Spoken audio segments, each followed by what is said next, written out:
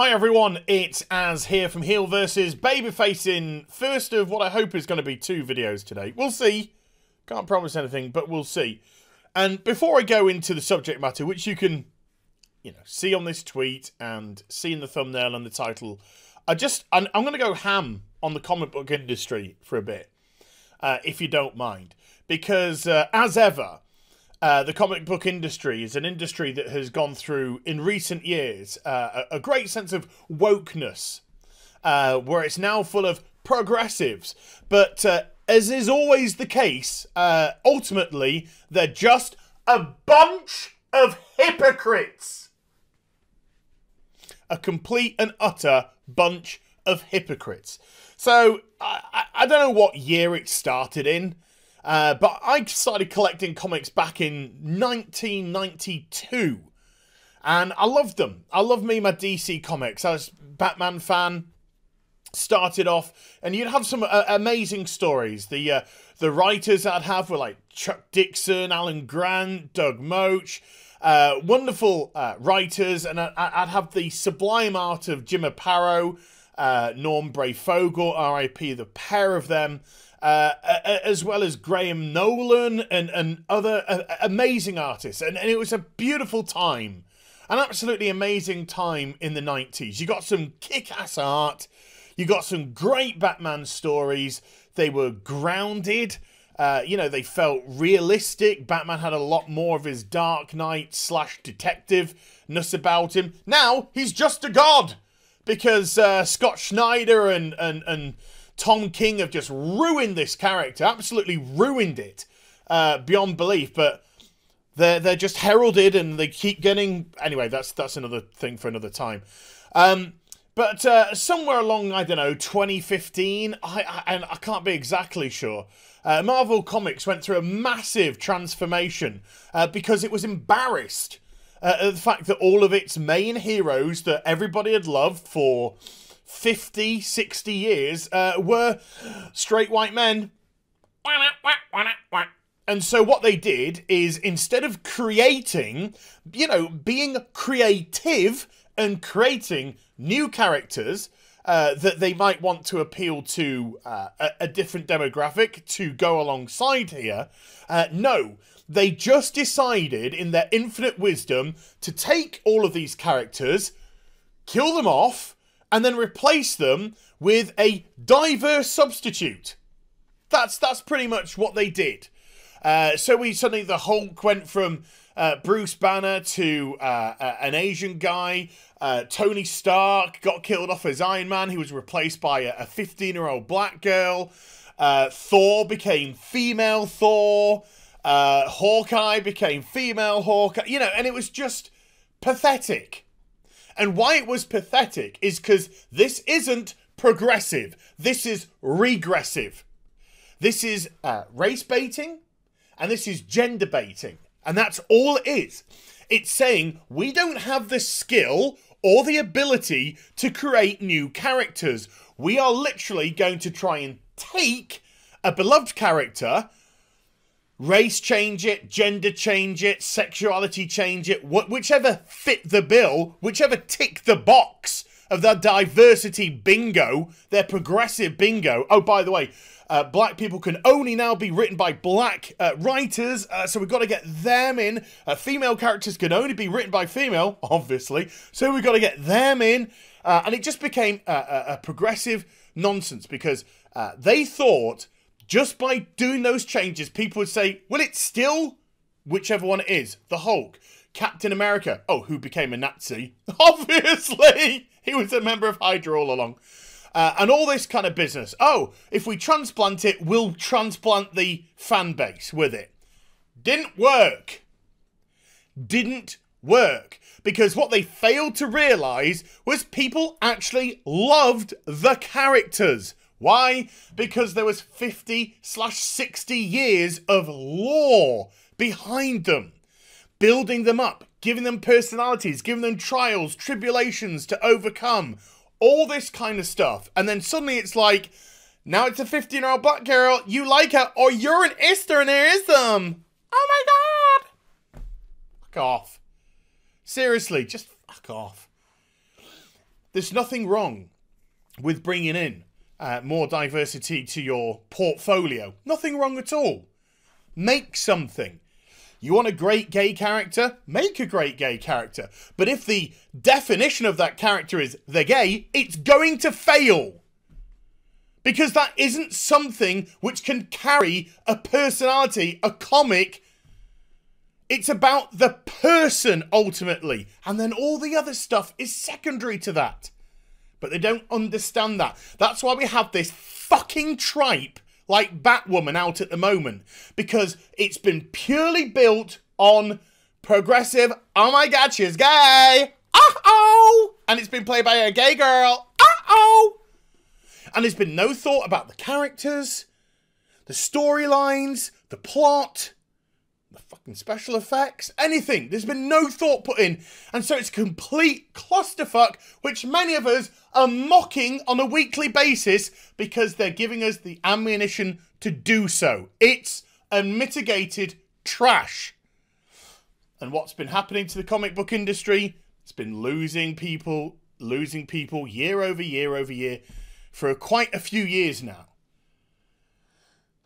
And sales just in general are seriously down from what they... You compare sales of comics from the 90s to sales of comics of today, it's unbelievable. Like, unbelievable. And it's not, well, yeah, but now you can get comics online, you see, so people don't have to get the physical comics. First of all, the sales of online digital comics are minimal. Minimal. People still love, I was hoping I had one to hand, they're all over there. People still love to have that tactile comic. They like to have that cover. They like to have the pages. They like to turn the pages. They like to put it in the mylar coverings and back and board them and put them away in their collections. That's still the vast majority of the way people like to deal with the comic industry.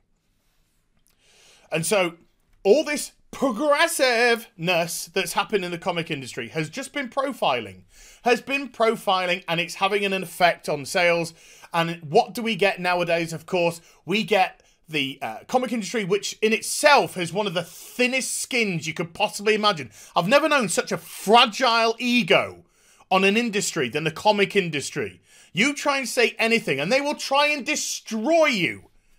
Like they have with Richard C. Mayers, like they have with Ethan Van Sciver and other people like that. Why? Because they have a different political stance. They're on the Trump area, as opposed to the murdering Hillary area. You know, they're on the stupid orange man, as opposed to the murdering bitch.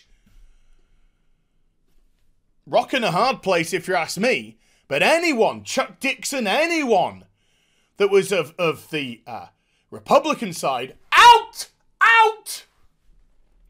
The comic industry now must be one voice, and the one voice must be progressive, regressive trash. Well, we will constantly produce and cancel comics on a regular basis, and people will fail upwards, like in the case of Zoe Quinn and Mags and all this kind of stuff. Because if you don't, you're an ist. You're an ism. The comic industry is a fucking joke in today's day and age. An absolute joke. Heroes have become villains. Mark Waid, one of the greatest writers I think I've ever had the privilege of reading, or did have the privilege of reading. Kingdom Come remains my favourite miniseries of all time. Is now a fucking bitch. Using this regressive stance to push his own agenda. And they're all out for themselves anyway. This is the hilarity of it. They're all out for themselves. And this doesn't do anyone any good whatsoever. It doesn't do the industry any good. It doesn't do women any good. It doesn't do people of colour any good. People of diverse sexualities any good whatsoever. Because they're just being pushed based off ticking a box. And so talent has to get pushed to one side. And talent now has to find a new way to publish their books. And they go to their Indiegogos and they go to their, their other crowdfunding sites in which to do so. And that's the way that you try and find people who just are normal, And are not afraid just to have their own political stance or their own opinion on this or their own opinion on that. No, no. The comic industry will try and literally destroy their lives because of it. I know that was a huge rant about the comic industry, but this is quite a short story, and the comic industry is just in itself such a joke that this in itself doesn't surprise me. So progressive DC, who's not quite as bad as Marvel, but boy are they trying hard. Boy are they really trying hard. Put out this poster on their Instagram, on their Twitter in China, promoting a new Frank Miller, The Dark Knight spin-off called The Golden Child. Batman The Golden Child. And it's... what does it say here? The Batman's future is young. That says future is young. And this got pulled from China because Chinese people thought it looked a little bit too much like democracy to them. Looked a little bit too much like a protester. Well, the black resembles the protester and the black mask represents the protester. Or maybe that just represents fucking Batman! As it has done for 80 years. But no. DC has to bend the knee. Because, you know, Molotov cocktails, they're synonymous with protesters. You know, it's like the AK-47. It's like the weapon of the weapon of the freedom fighter. And so, what do they do when they come up with a little bit of resistance in China on the Chinese Twit-Twat and other areas, the Weibo site? They go and pull it. They go and pull it, and then what happens when they pull it? A lot of people from China go and complain that they pulled it and they bent the knee. Because, of course, ultimately, you can try and be as progressive as you want, but really, especially in a country like China with one of the worst human rights records out there, ultimately, we want their money. And money, of course, well, money doesn't need representation. That's... No. Money just needs to be made. So they can profile all they want. They can be as progressive as they want. They can make people fail upwards all they want. They can keep giving people mini-series and having them cancelled, or ongoing series and cancel them day in, day out, and then reward them with another one a few months later. Because if you don't, you're an historianism. But at the end of the day, what you could do with China's money is it could be a lot of money. There's nothing like a progressive industry with no morals. No morals whatsoever. Just money. And you know, for anyone who's still here, I know this has been a hell of a run, but for all the normal people, we know what this is all about. Because we can see their progressive stance, and we know it's just virtue signalling. We know it's just, oh, this is the way we've got to be, otherwise we're horrible white men. So we've got to push this and we've got to push that. And now the lunatics are running the asylum. Well done. Well done. Because instead of hiring on meritocracy, no, you gotta hire on diversity bingo cards. Da-da-da-da-da-ba. Again, I'll stress this once more because it's a very important point, I believe. If you want additional representation in your industry, and there is nothing wrong with that whatsoever, create it fresh. Make new characters. Bring them in. Get good writers to write them. Good artists to draw them. Good colorers and inkers and letterers. Or you could just keep going the way you're going. Well done with Vertigo, DC. You destroyed that very quickly with your racist shit. So there we go, folks. Batman has bent the knee to China because of one image, which, by the way, is going to be a variant cover for the actual series. So this image is actually pertinent and hasn't just been created for the shock value. But they bent the knee regardless, because we don't want to offend when we can get some money off them, hopefully. Hope you enjoyed the vid. If you did, do get a thumbs up. And also subscribe to the channel. Follow me on social media and Twitch for live streaming. Links are in the description box down below. And I'll be back with some more stuff very soon. You take care. Bye for now.